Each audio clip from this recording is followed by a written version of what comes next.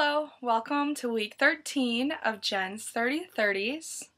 This week I had two dates. I had a platonic date with my friend Floyd, which is always a good time. And then I also had what I would call the best first date I've ever been on ever, with Joel. And on that date, I got some new experiences. First off, I skated on natural ice, so like a stream in his backyard. I don't think I've ever actually skated on natural ice. I mean, I've been on natural ice, but never skated on it. So that's an experience. Also, I got to shoot hockey pucks, and I don't think I've ever done that on ice before. So we'll count that too. We also went out to two bars I've never been to in Morris. One's called the Sandlot, and the other is called Chicago Pizza.